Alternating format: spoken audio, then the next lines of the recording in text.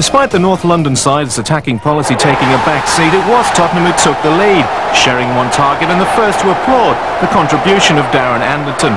Teddy Sheringham has been having a tough time of late. What with missed spot kicks and living in the shadow of the incredible Jurgen Klinsmann, a goal may be just what it takes to kick-start his season. This game was billed as make or break for manager Ardiles, and when Wimbledon hit back within 2 minutes, the Argentinian must have been getting just a touch edgy.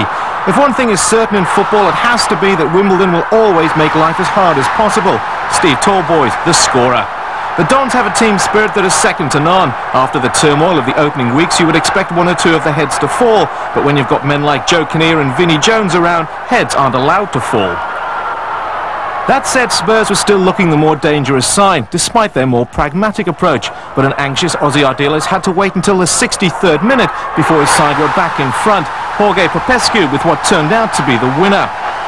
It was a marvellous goal from the Romanian midfielder. It was a goal that brought to an end Spurs' recent run of terrible results. It was a goal that many believe gives Ozzy Ardiles a little more time in the last chance saloon. Wimbledon 1, Tottenham 2.